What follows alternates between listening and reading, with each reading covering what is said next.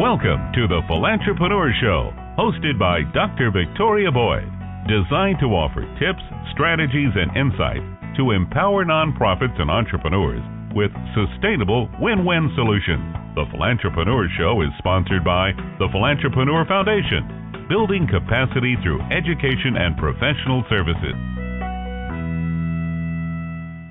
Hello, everyone, and welcome to the Philantrepreneur Show. This is Dr. Victoria Boyd, President and founder of the Galaxy Group, and my co-host Heidi Anderson, founder of Credit Care and President of Electronic Commerce International.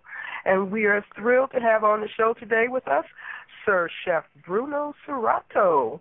Heidi, do we have to do the show on one knee, being that he is a knight and all? I'm so excited. Tell our audience more about Sir Chef Serato and welcome him to the show. Buongiorno, thank buongiorno. Hello, Chef. I was just going to tell them how we met. So, I was so blessed to meet Chef Bruno at CEO Space in July. He is such a warm, wonderful, generous man and so amazingly humble considering his worldwide accomplishments. With all of his huge media exposure and incredibly busy schedule, I'm especially thrilled that he agreed to join us on the Philantrepreneur Show. So let me tell you a little bit more about Sir Chef. I'm just gonna kind of give him your bio a little bit, and then we'll get into the questions and stuff. So Sir Chef Bruno Serato is the owner of award-winning restaurant Anaheim White House and the founder of life-changing charity Caterina's Club. Bruno's celebrity status came in 2011 when Katie Couric of CBS, People Magazine, CNN, Fox, ABC, Univision, and international magazines, wow, that's a mouthful, from countries all over the world, such as Japan, Sweden, Spain, Italy, France, Hong Kong, and South America, started to feature Bruno for his new passion, feeding the kids in America. CNN nominated him as one of 2011's top 10 CNN heroes over thousands of people around the world. Over the past 8 years, Bruno has served over 500,000 meals to hungry children in Anaheim, all while operating a successful Italian steakhouse. After receiving the Order of Knighthood from the Italian Consulate earlier this year and expanding his charity work of feeding hungry children to his hometown of Italy, Bruno is ready to impact the world with his enormous heart and delicious cuisine. Welcome, Chef Bruno, or shall we call you Sir Chef? Thank you. You have to call me Sir Chef Bruno, but I like Bruno also. That's fine. Oh, great. It was a pleasure to be on your show. Thanks for inviting me. Oh, thank you for being here. And I wanted to know, how did your charity organization, Caterina's Club, get started? Well, that was April 18, 2005. My mama was here from Italy, vacation, visited me. In the afternoon, we went to a Boys-Girls Club of Anaheim around like 4 o'clock, 4:30. And the director made me aware that some of the kids live in a motel area as a residence with their own parents, don't have dinner at night time. And I asked her why. I said, well, Bruno, when you live in a motel, there's no kitchen. And even if a mom want to cook for them, I say, there's no kitchen, they can't. Then when I say, Mom, well, guess what? This is a motel kids. They don't need a dinner at night time. The first thing she said, I go, wow, why don't you feed him pasta? And that was the first day, April 18, 2005. We served the first 7-year-old kid. But we didn't stop that. We've been doing that every day, 7 days a week for over 8 years. And like you said before, we already serve over 500,000 children so far. And 8 years ago was the first kid. Now we are an average of 600 children every day. Wow, it sounds like you... Yeah, go ahead. Yeah. What do you feed them? What do they get to eat? Well, usually it's a pasta because obviously for income reason, we have to be careful of the expense. But the best way that we prepare pasta because it's a good, inexpensive item, and kids love pasta, they love pizzas, you all know. But I treat them, I put them a lot of vegetable in the marinara sauce. I blend the marinara like that, they get a lot of fiber. On the same time, sometimes we put chicken or turkey, at least they get the protein. And sometimes we also do pasta with salmon, like that they get the omega-3, they get the fish. I mean, it's not only pasta, but we also add something in the sauce to be concerned for the health of the kids. Wow, you're making me hungry, and it's wonderful that you make it. Absolutely, and it's wonderful that you make it so healthy for them. That will just so much help with their growth and their brain development and everything else that would otherwise be completely neglected. So, what is your projection for the future of this? Well, my future, which already started, the project, is to bring Caterina's project nationwide, internationally. And internationally, we already started. Just came back from Europe a couple of days ago because I was there to opening the first Caterina's project in my hometown, San Bonifacio, which is next to Verona, the city of Romeo and Juliet, and not too far away from Venice. We start to open in there. We start to feed. I think right now we're like 15 to 20 people a day. And by the end of the year, I hope we do that in Reggio Emilia, another area 2 hours driving from my hometown. This is the area where the prosciutto come from, Parmesan cheese come from, the Ferrari come from. There are a lot of problems with starving children too. And there's a person there who would like to start Caterina's project. Was on the national TV in Italy with a national famous host, Antonella Clerici. She has a show called Prova del Cuoco. She say, Bruno, let's do something and do a message nationwide all over Italy to have chefs to do that on every hometown. And if we do that, we will feed all the kids of Italy. And this is the same thing I want to do in America. I'm talking to somebody in Chicago right now. And as a matter of fact, he was on CEO Space last time I was there. And he's very interested to do the Chicago Caterina's project. And what I do, the project of Caterina, I ask each person or each city who do something like that to call them the program after their own mom. Like that you get the passion like I do. Because if you call the project after your own mom, you get more attached to it. And I think it's going to be contagious to some people. And I'm sure that we're going to open more than one place everywhere. That is the future of feeding the kids in America. That's beautiful. Wow. I mean, that is beautiful, especially naming after I have another your mom. project, which is we start not a long time ago, almost like a year ago, maybe a year and a half ago. A lot of the motel family are people, obviously in a motel you have different category of people. You have a prostitution, drug addict, a pedophile, you have that type of people. But you also have a good American family, or then during the economic downturn, lost home, lost job, they end up in the motel room. Well, when I find out that there's also a lot of good family in a motel room, I start to realize why they stay there the longest. Well, they say, because when they lost everything, they don't have any more the money to move out when they find a job. That means pay the first and last month deposit to a new apartment. That means I start to qualify people and ask them if they have a job for 6 months, that means they're almost stable. If they have a minimum 2 children, I will come up with a new program to help them pay first and last month to have them move them out, because the longer their children stay in that environment, the longer they're exposed to the worst environment. And I mean, now not only we feed them, but we also save them life. In the last year and a half, we already moved 45 families. Wow. You've That's really taken amazing. it beyond just feeding children, but, reaching to helping the economy for these families. But you're also a restaurant owner. How long have you owned Anaheim White House restaurant, and what is the history behind that beautiful building? Well, the building, it's a national historical landmark because it was built in 1909 from Dr. Traxler family, which went through a couple of families during that time of being. But in 1981, someone took over and transformed the residence as a restaurant. In 1987, I found a place for sale, and I was lucky enough that I was able to get it. leased it first, in rent first, and I was able to buy a few years later. But it's almost 25 years that I own it. And the house is just gorgeous because the doctor who bought the restaurant originally, in 1909, had 9 children. I mean, it's kind of like I call like a plantation house. It used to be full of orange tree around. Mm-hmm. Yes. And right now we still have the bedroom, kitchen, living room, dining room, like the original home has.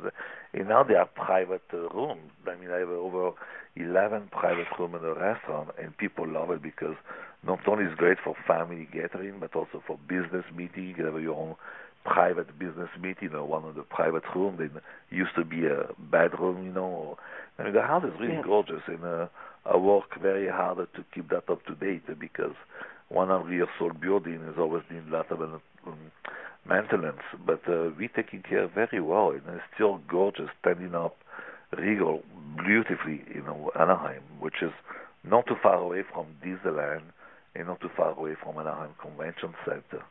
I mean, I'm going to have to make a side trip there. If you want it, because the food is also very good. Yes, I've heard that. Yeah, how did you move from Italy to Anaheim? How did that happen? Well, that was in 1980 because I speak French and Italian because I'm Italian.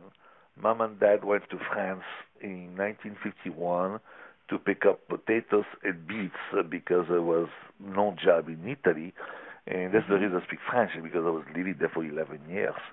But in 1980, I was speaking 2 languages, but obviously the most important language is English then. I said, well, let me go to America to learn English, and after that I can come back and get a better money or better salary. And I have a sister who was married with an American GI who came 10 years before I did. And I called them up and said, hey, can I stay with you for a few weeks, a few months to learn English? And that was 1980, but I never went back. That's the reason. Wow. I'm here for that reason. So you just fell in love with California. Yeah. Go ahead. Yeah, she lived in Orange County. I mean, when she was in Orange County, after almost like 3 weeks I was here, I was tired to stay home, just listen CD to learn. I mean, then was like a record or cassette to learn English. I said, well, I would like to do something. I would like to work. And she said, well, let's apply somewhere. And we went to apply to a French restaurant in Brea. It's called La Vie aux Roses, which is just closed a year ago. And that's what started as a dishwasher, because that's the only position they could give me because I did not speak the language. And I went from dishwasher to busboy to waiter to captain to manager. In 5-6 years' time, I was able to find the White House, and I was able to get an SBA loan and get it. Wow, you're clearly destined to be a leader in both the restaurant industry and obviously taking care of children and families. I love the fact that the house, even that you have your restaurant in, has a history of lots of children living there. So seems to be a spirit to it. It is. I think there's a good spirit in the house. Yes. It sounds like a wonderful energy. Can't wait to experience it. So I went through in your bio a list of a lot of accomplishments and recognition, but what's the best award you've ever received? Well, I received some very nice. Well, one of the latest one was Pope John the 23rd, which is an award by the Italian Catholic in America. He just give it to me, and when you receive a Pope award, it's kind of special. But the one that really kind of make me tremble was a CNN hero, because it was televised. I think in over 80 countries, 100 million people watch it. And when you picked as a CNN hero, that means you go through a process or months of investigation by CNN, and people try to be a CNN hero, apply for it. There are thousands and thousands of people. I mean, when you get on the top 10 for the year, that means you are recognized of you doing something amazing. And the other 9 were honoring, like me. They were the same thing too. I was there, and I watched their own videos of these 10 people, and they were all 10 amazing people. In fact, if you go to a website of CNN Hero right now, you can vote for the top 10, And the show is probably going to be next month. I think this year they do that in New York. Is always hosted by Anderson Cooper.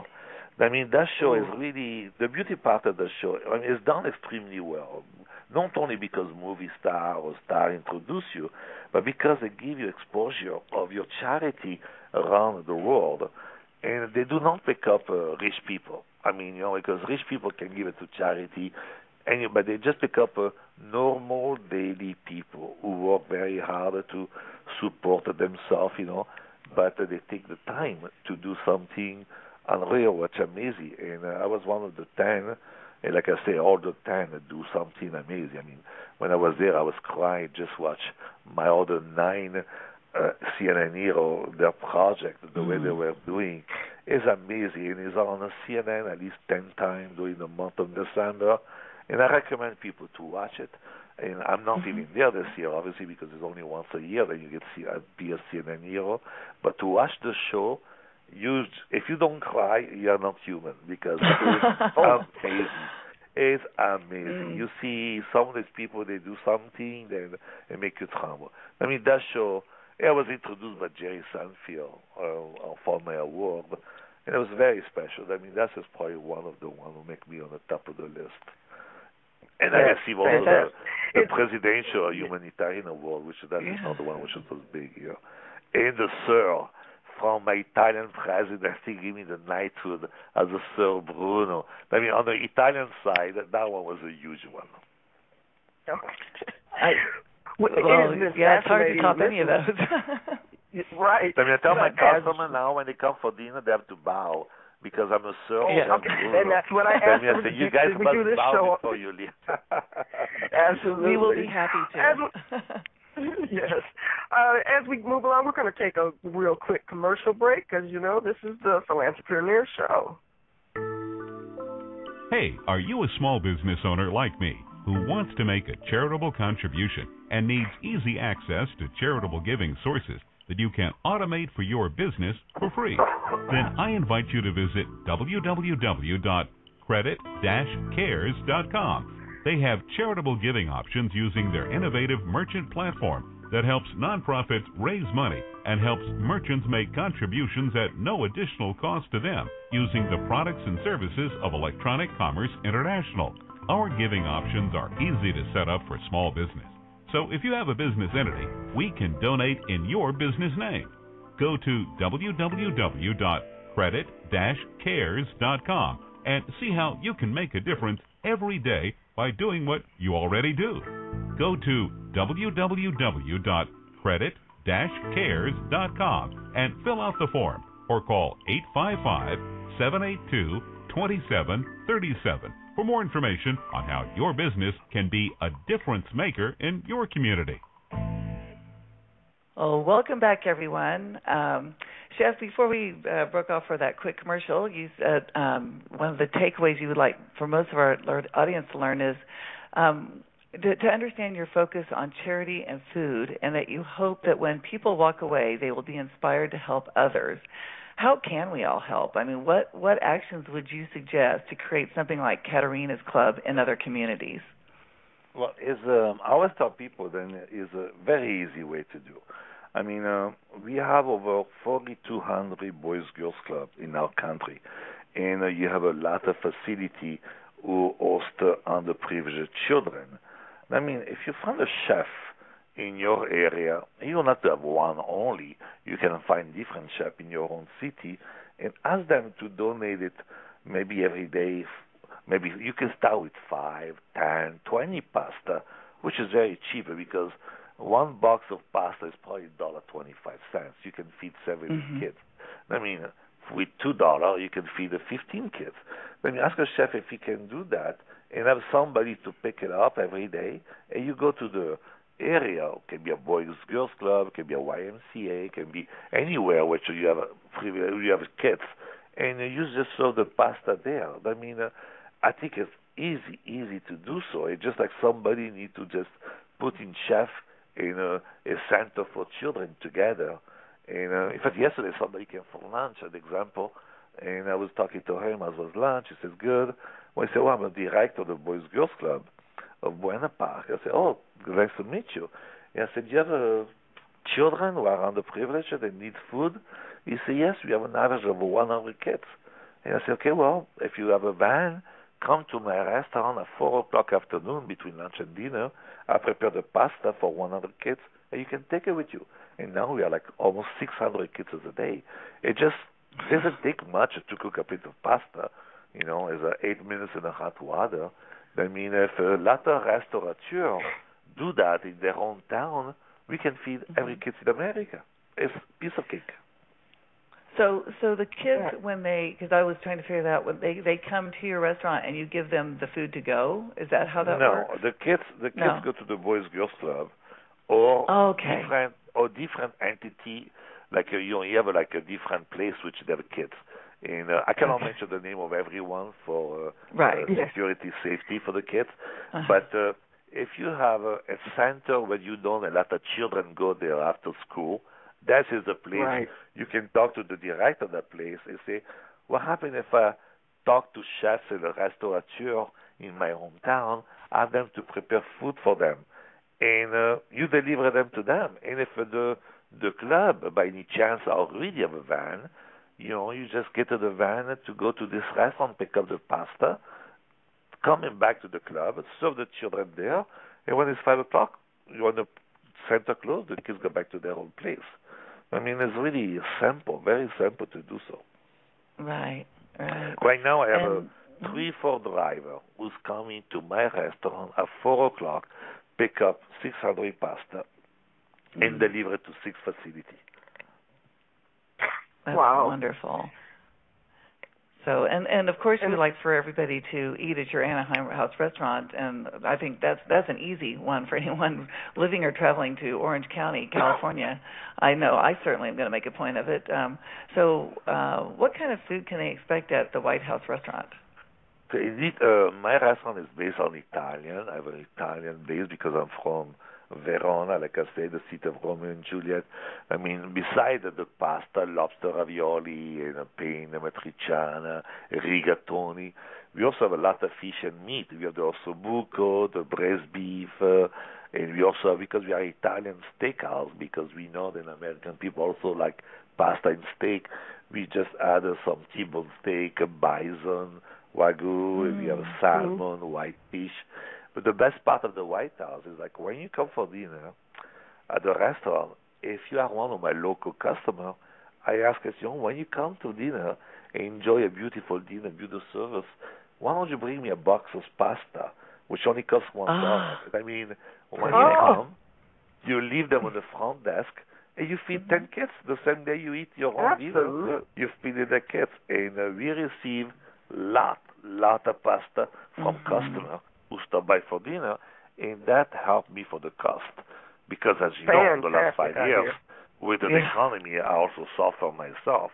I mean, to get some help, customers now, when they come for dinner, they just drop pasta. So you're really getting the community involved. That's a great idea. Yeah, because a lot of people are nice, and they want to help me, and they don't know how to do it. I say, well, come for dinner. You made everything so simple. So it's so simple. It is. I honestly, people say, my God, Bruno, you do an amazing job. You do miracle. I said, no, I don't do miracle. God is the only one who does. For me, what I do is just working, and it's very simple. Yes. Wow. So, Chef, please share your websites and any social media so our listeners can find you and become involved too. I mean, you've made it so simple for us. Well, the easiest way to go to my website, which is AnaheimWhiteHouse.com. And beside the restaurant website, you will see a click for Caterina, which is the name of my mom. It is the name also of my foundation for the children. I mean, if you just want to come for dinner, AnaheimWhiteHouse.com, you see everything about the food at the restaurant. And if you want to help the charity, you just click on Caterina, and we can take any help as possible for the foundation to help with the children. I mean, it's not only the restaurant is gorgeous and beautiful, but you also can help to feeding the kids in America when you go to my website, AnaheimWhiteHouse.com. We would definitely put that on our website, too, the Philantrepreneur.com, to make sure everybody can find it. I really want to thank you for being on the show. We're going to try and get everybody involved. I mean, you've made it so easy, and I hope we have a chance to talk more in the future. I want to jump in my car right now and drive to the White House so I can have I'm open for lunch dinner. today, then you have time. Yeah, Chef, thank you so much for being on our show, and I really can't wait to come to there. I get to Orange County pretty frequently, so we will make it a point to come see you. Thank you. Absolutely. Ciao, everybody. Ciao. Thank you ciao, so much. Ciao, ciao. Well, this is the time for our Philantrepreneur Show tip. Each show we will offer a tidbit of information to build a philantrepreneur movement. Here's the tip. Various states whose laws regulate corporate governance have begun to catch up with the reality that not every investor or shareholder subscribes to the view that greed is good. The traditional three sectors of government, for-profit, and non-profit are now joined by a fourth sector model. The L3C, low-profit limited liability company, a hybrid between a non-profit and for-profit corporation, the L3C has primarily charitable purpose with profit-making as a secondary purpose.